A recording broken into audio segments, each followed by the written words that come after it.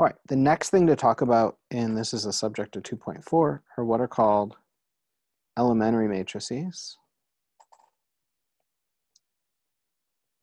Elementary matrices are matrices where what you're going to do is you're going to start with the identity.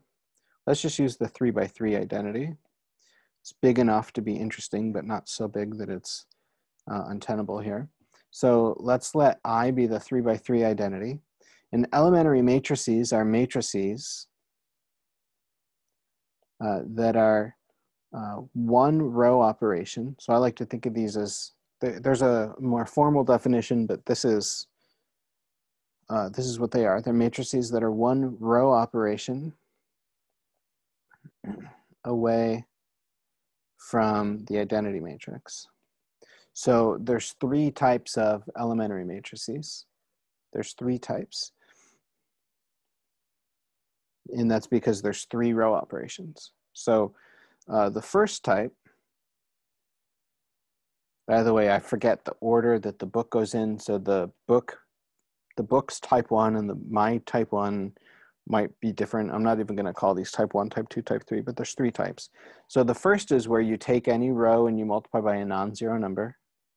Say you have 4, 0, 0, 0, 1, 0, 0, 0, 1. Okay, that's the first type of elementary matrix. So you've taken the top row or whatever row and multiplied by a non-zero number. You could also add a multiple of one row to any other. So you could say take row 2, multiply it by 3 and add it to row 3. So if you were to do that, so if you were to add 3 times row 2, so you multiply row 2 by 3, add it to row 3, you're going to end up with 0, 3, 1. Okay, so that's another thing that you could do there. And the last operation is you could interchange any 2 rows. So let's say we interchanged the second and third rows. And then these are going to be your 3 types of elementary matrices. Okay, there's a little bit more than we can say there, but just by definition, that's what an elementary matrix is.